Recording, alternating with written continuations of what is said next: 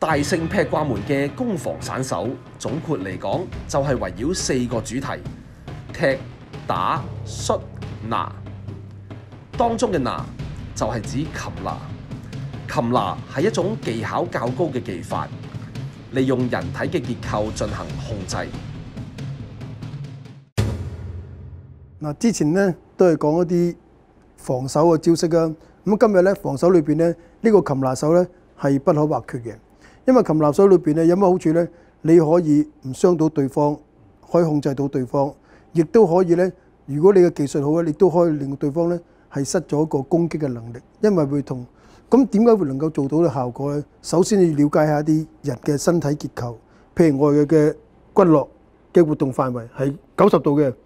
如果咧再細過90度咧唔得啦，我會痛啦，好啦，或者我係呢啲肌肉咧喺我哋身體裏邊咧，一個中醫學説咧就係全身裏邊咧佈滿不同嘅穴位嘅。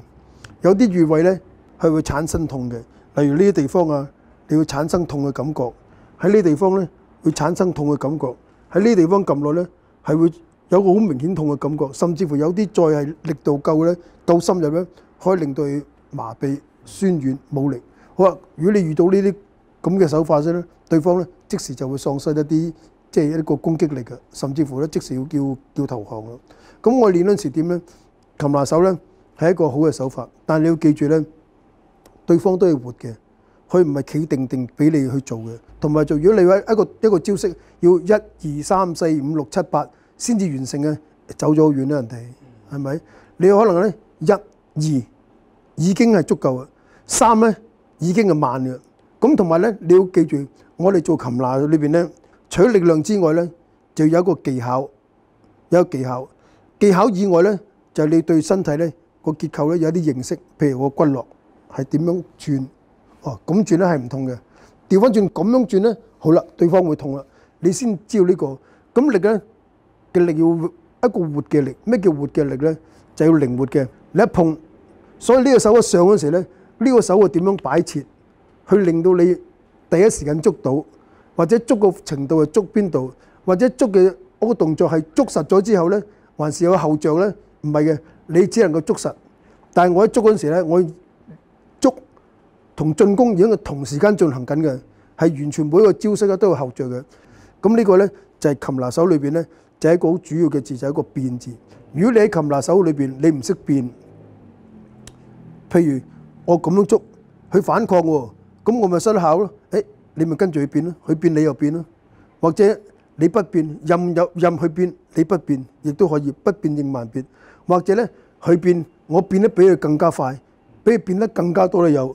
咁啊仲有噶嘛？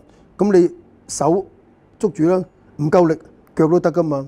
個腳咧你移動點樣就個位置？點樣？譬如我一踎低，將個重量捉住佢啦，捉住手啦，但係佢仲係咁望住你。我踎低嗰時咧，點將自己嘅重量咧造成佢嘅負擔，令佢失平衡而跌落地下，或者失咗姿勢嗰陣時咧，咁我哋就可以進攻啦。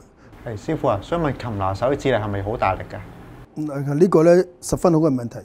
如果你嘅指力係好大，包括你可能天生或者你後期練得好力嘅咧，指力大咧係一個好優勝之處。除咗指力大，當然啦，捉得對方穩啦。但係你睇你點運用，好簡單。譬如你就捉呢個位置，同捉呢個位置咧已經係兩回事啦。明唔明？如果你捉到咁樣捉住，人哋好容易咧走咗。如果你咁捉咧，對方就冇得走。咁你所以你就算你係大力裏邊咧，都仲要你用咩嘅情況喺邊一度去大力，就唔係我好大力我亂咁捉都唔係。如果你捉個位置唔啱咧，其實對方咧都係會有走脫嘅機會嘅。